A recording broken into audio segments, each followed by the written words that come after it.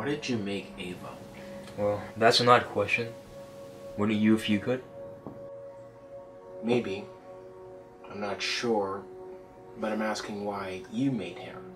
Look, the arrival of strong artificial intelligence has been inevitable for decades.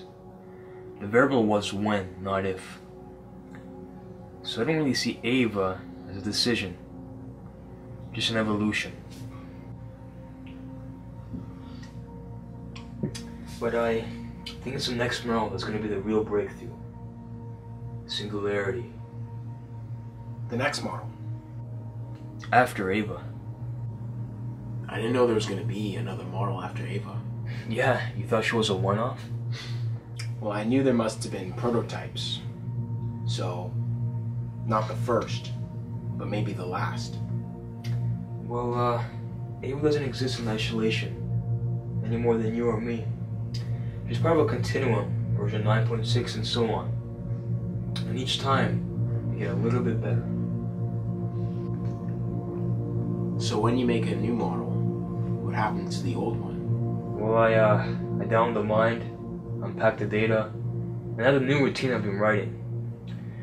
And to do that, you end up partially formatting, so the memories go, but the body survives. And Ava's body's a good one. You feel bad for Ava? In a sense. Feel bad for yourself.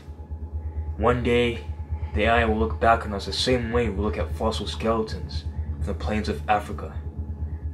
An upright ape, living in dust, with crude language and tools. All set for extinction.